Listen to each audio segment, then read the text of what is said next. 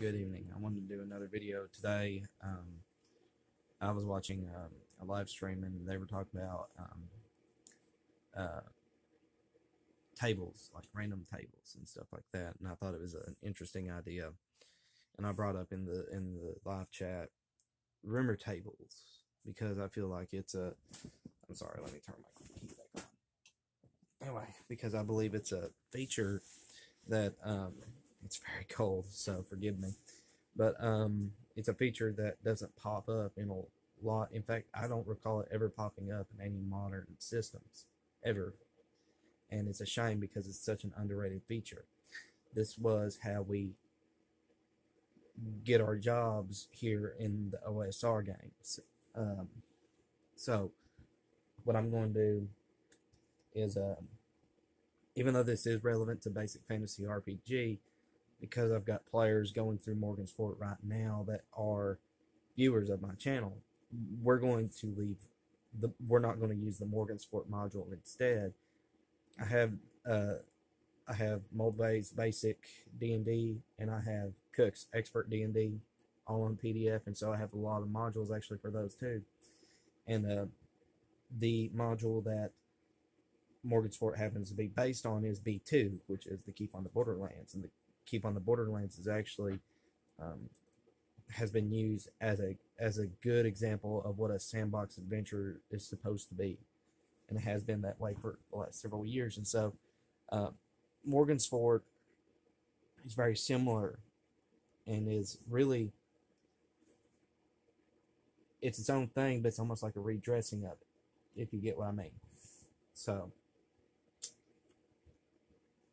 we're going to go through here. Here's what now the Keep on the Borderlands, of course, is written by Gary Gygax himself, meant for players 1 through 3, as the basic D&D set happened to be based on. Like it got players that far up to level 3, and it was really to kind of help prepare for the expert set and advanced Dungeons and Dragons set and everything like that. And basic sold so well because A, lower level adventures, B, it was an easier system to learn. So I'm going to go to page 7 of the Keep on the Borderlands, and under section 3 it talks about rumors. Okay, and so to quote the module, information from inhabitants of the keep might be gained by player characters. You may give one rumor, and you, referring to the dungeon master, at random using a d20 to each player as starting information. Other rumors may be keyed to other persons in the keep. For example, talking with the taverner in rumor number 15 might reveal either rumor number 18 or number 19. He will give the true rumor if his reaction is good. So you use reaction rolls, which is a video I'll probably make one day. Do not give out all the rumors. You may add whatever false rumors you wish, but adding to the amount of true information is not recommended. The false rumors are noted by an F after the number. Now I will say this: Morgan's Fort leaves the false rumors up to the game master to decide, and so all false rumors in the table could actually turn out to be true if the GM wants to make a true adventure with it, and so on and so forth. However, if you decide you don't want to do that, that's good too. And something I brought up in the stream is because we were talking about random treasure generation, right? And kind of goes back to the rumors in that the legends and myths surrounding a certain location might not necessarily be true. For example, I got my players going through Morgan's Fort right now, and they're going to the Old Island Fortress, which is a big challenging dungeon for level 1 players. There happens to be some rumors attached to this particular dungeon that I'm not going to spoil. but some of these rumors might not be true either. It's up for me to decide. And anybody who's ever ran mortgage for it, you get what I'm talking about. And you also know some of the stuff like particular about the second level, right? So, and that's all I'm going to say. It was for that purpose that I actually reconstructed some things, because it's a free PDF module. Anybody can get a hold of it and therefore spoil it for themselves. So, anyways, we'll get right to the point here, because I've already killed like 5 minutes and not even talked about it. So, rumor table. So we'll use the example that was talking to the taverner in number 15. So we go down to number 15, which has a legend next to it indicating that it is false. The rumor is the bugbears in the caves are afraid of dwarves. This is actually a false rumor, but talking to the taverner number 15 about number 15 might reveal either rumor 18 or 19.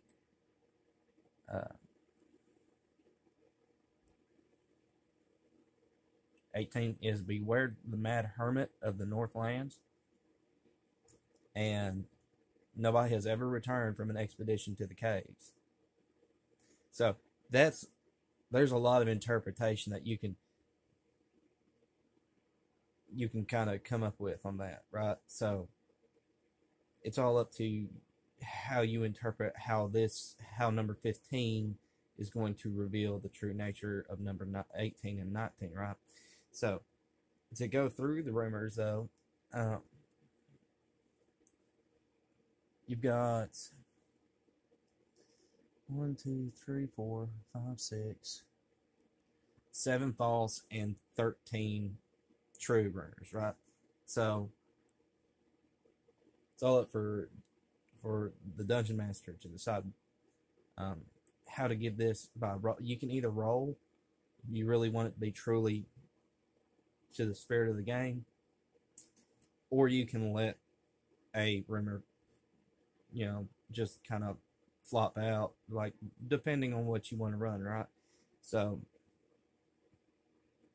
it's just like the whole thing with Morgan's Fort, for example. I'd let a rumor flop out, but I used a random roll for it too. So they got a rumor that may or may not be true. Supposedly some treasure, right? And the possibility of a magical item. So, which, I mean,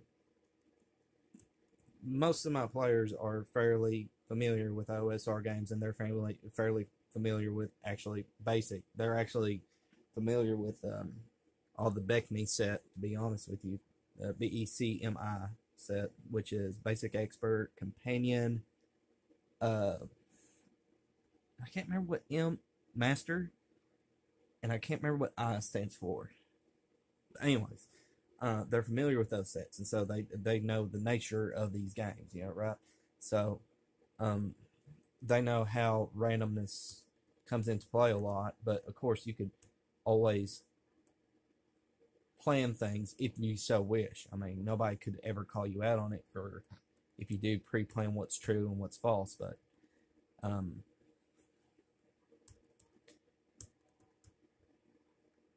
the whole thing with the rumors, right?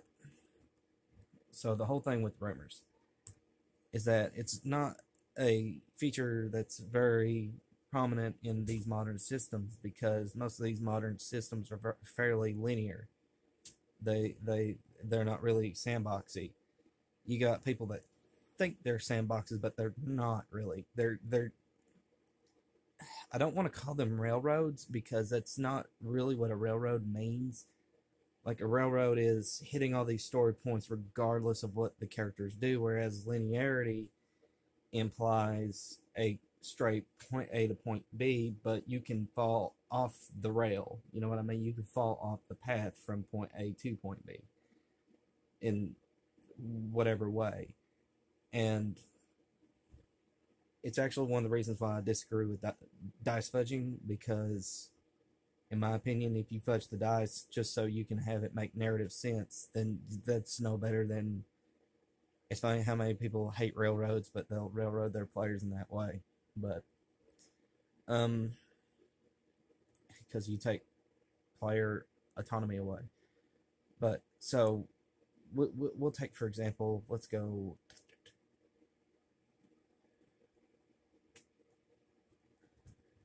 Aha. Here's what it was talking about. I read that wrong. So you talk to tavern. So if you talk to the taverner, he might reveal the truth about 18 and 19. Um, so 18, 19. So 18 says, "Beware the mad hermit of the Northlands." That one's labeled as true. And because I read that wrong, the number 15 rumored has nothing to do with it. I read this whole thing wrong. And nobody has ever returned from an expedition to the caves is false. So you go down to number 15 on the legend is what I should have done. I should have prepared better. Can you tell I haven't run this before? I would love to, though. I really would. I just need to read up on it. But kind of hard to get the PDF out there when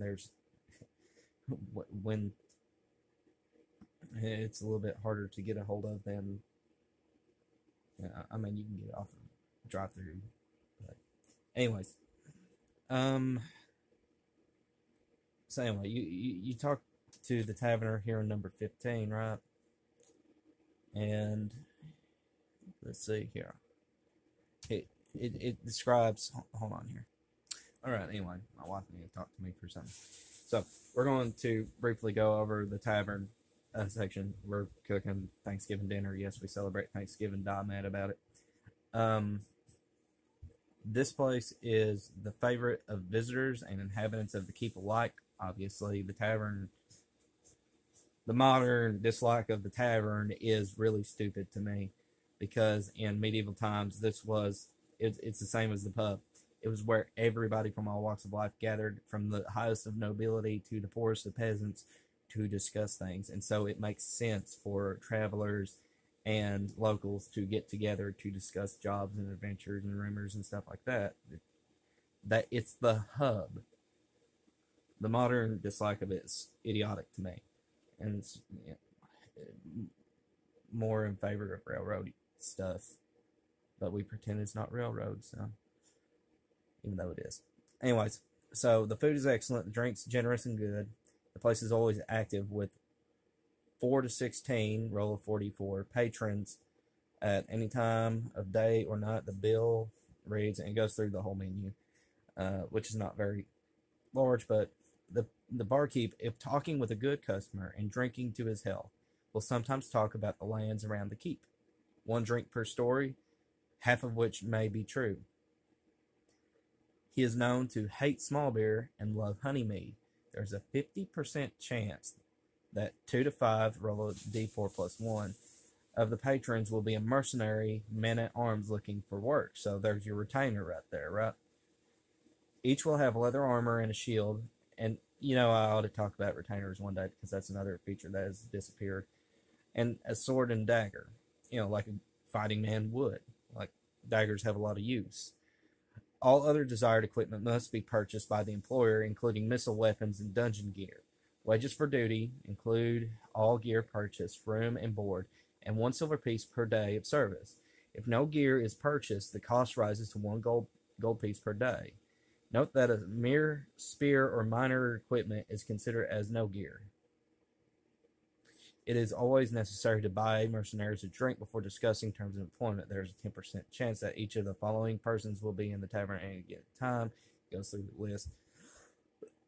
But let's talk about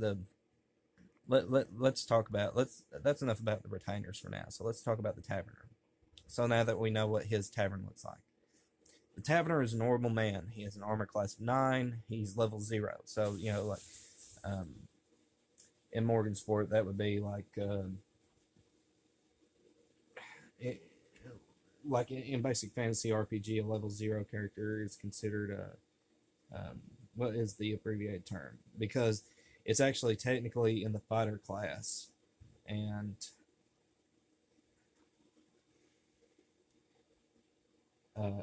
NW, which stands for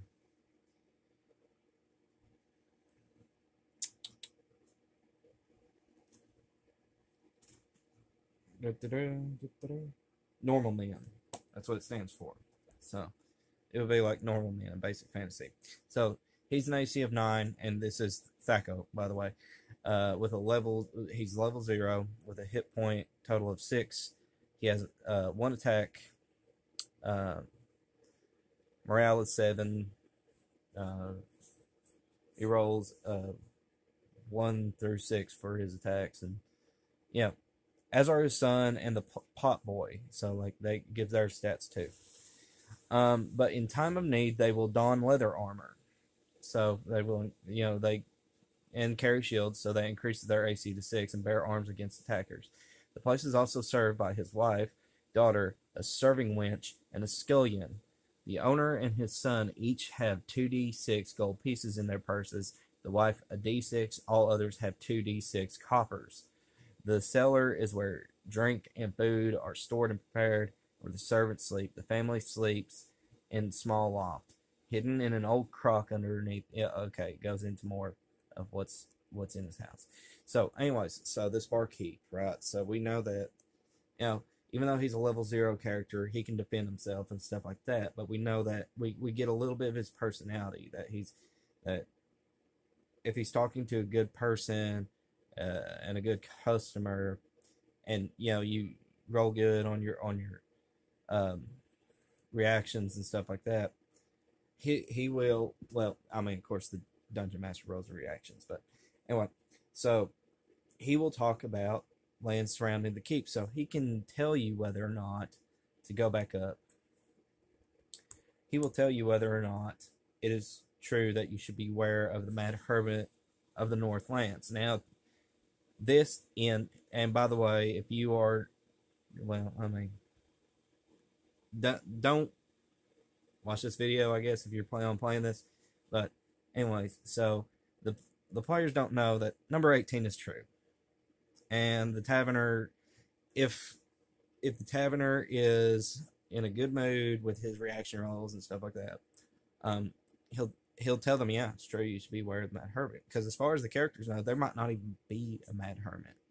In fact, actually, if you really want to throw a wrench into this, you could actually make this false. Like, you can redo this whole entire module, because that's the way these old modules are made. You can reconstruct everything, and so there might not even be a mad hermit.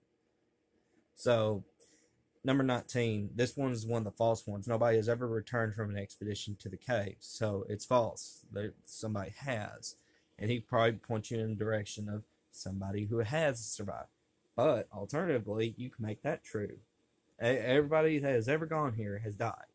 Now, for example, the whole thing with the old island fortress, right? So I made the comment that, and I'm pretty much done with this, so I'll exit that. I made the comment that it's a very popular exploring spot, and it is, because it's like a main feature attraction. This is how Morgan's Fort gets visitors all the time. Promises of treasure and a possibility of magic items lay within this fort, within the old island fortress, right? So those are rumors. But the fact is, people do go to this old island fortress to explore it. Now, how many people come out? The only thing that players know that's true, and it's backed up by Garnoff, the tavern keeper, is that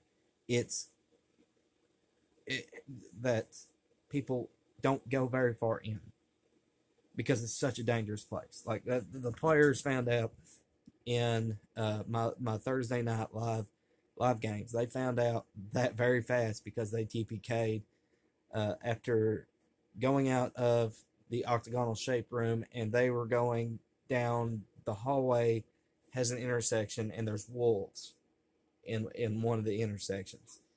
Killed. They took like 2 wolves with them, and they ran off a third, but still those wolves were hell bent on eating them, and they succeeded. So anyways, just to use this as a base, I guess, if you decide you want to homebrew your own world, it's one of those things where I say build build a rumor table, right? So like, and decide which ones are true and which ones false, because it's a particular. My phone freaked out, so but it's a particular. Hopefully, I'm still recording because my phone kind of. But anyway, it's a particular feature that doesn't appear very often in these modern systems. Um, you get told a thing and it's true, and you go off and do it, or you're just hired for something straight off the bat, and it drives me nuts that it's not a feature really anymore. Now you could always insert that back, true, but the system is more based for like railroady linear stuff and not really sandboxy stuff. When people say there's a new sandboxing module coming out, it's generally not a sandbox at all, not in the truest terms. So actually, let me go back to the Keep on the Borderlands. Let me open that back up. So to give you an example, the reason that the rumor table exists too is because your players might not necessarily go to the first dungeon that's listed in the module, right? So these modules usually come with several different dungeons, like two to three, but they usually have a first and a second and a third, and you can sprinkle these rumors in to see which ones they go to first, which ones catch their attention, right? So this one is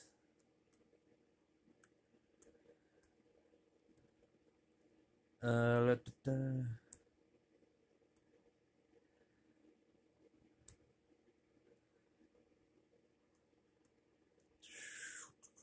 me try to find it, because this gets a little weird.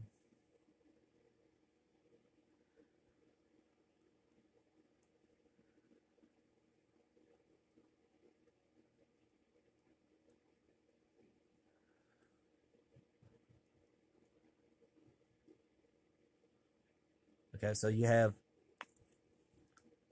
the Caves of the Unknown, which is and you have the Caves of Chaos, which are the main events of these. This is like the reason you buy this module, right? So the Caves of Chaos and the Caves of the Unknown, and I'll give you. I'll go ahead and I'll bring up the Basic Fantasy RPG. One moment. All right, so I have my big old stack of Basic Fantasy books that I have here. Yes, I buy them. I love the game. So we have Morgan's Fort, and this is the first edition. This is the one that I referred to in my apolitical review. That leftoid decided to try to make it political anyway. And the Chaotic Caves. So now, without spoiling anything, I can like just reading the synopsis on the back. You got the Old Island Fortress, which is a 2-level dungeon environment, and again, I'm only reading that part because it's on the back, I suppose. So like, you're more likely going to figure that out. But you know what? I'm going to leave the levels out for the sake of not spoiling anything. I'm going to leave the rest of the levels out, right? So you have the Old Island Fortress. You have the Nameless Dungeon, which, having thumbed through it, is pretty harrowing. I can't wait to run it. And the Cave of the Unknown, which is basically based on the Caves of the Unknown from B2. And then I have the Chaotic Caves, which is basically the Caves of Chaos from B2. And this one's a much shorter module. Like this one's 43 pages. This one is 70. But this one comes with Morgan's Fort, which is basically the keep, right? So like you have a town for a home base and all that. And so you have this is just one dungeon, I believe. I think it's the caves itself, and that's it. Let me see.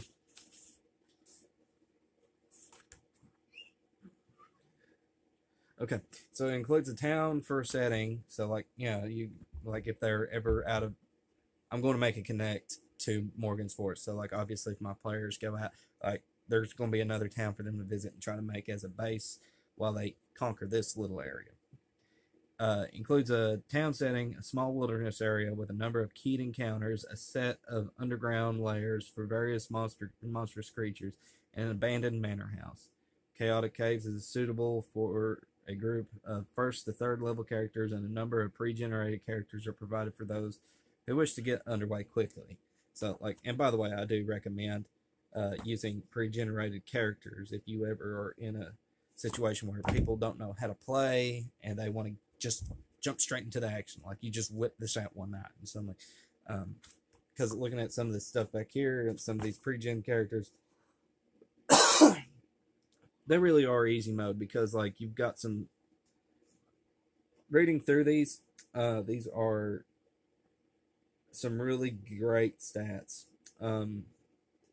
I'm personally a huge fan of Ola Deer Killer, which is a human female fighter, because she's super good.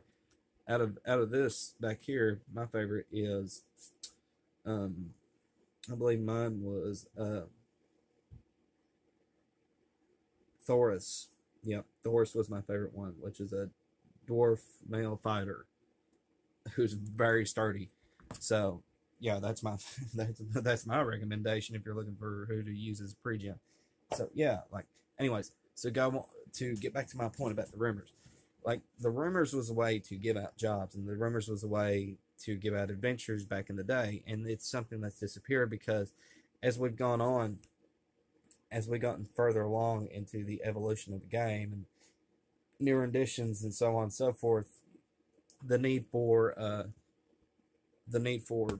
having a tavern and all this disappeared.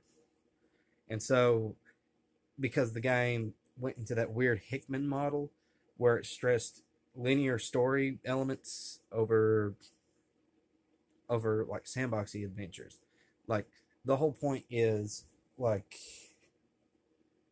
the whole point here, right? So the whole point of this is, like, to go looking at the rumor table, which I won't read out loud. I can easily put in adventures, not just from this book, by the way. I could slap in the Chaotic Caves, Adventure Anthology. There's several dungeons and little adventures in here if they ever want to decide to go at that. Especially, I got the Adventure Anthology #2, which comes with more. It has a kind of railroady one where the players start off kidnapped that I'm not a huge fan of. I'm going to tweak that. And then, of course, I've got, like, Fortress Tomb and Towers, Strongholds of Sorcery, Monkey Island, and Saga of the Giants. This one I can't wait to eventually get to. This is for a really stinking high-level play. So, like, I'm ready for that. That's going to be cool. This is a beefy book. It's like 170 pages. So, anyways, rumor tables, use them. You have no reason not to. What if you're playing an edition that doesn't have them? Homebrew them back in. There's a reason they existed to begin with. You think you're running a sandboxy adventure, but you don't have a rumor table, you're not running a sandbox. You're running a linear story. At best, by the way. You're running a linear story, and if you fudge your dice rolls, you're running a railroad. So, anyway, as always, take care. God bless, guys. See you on the other side.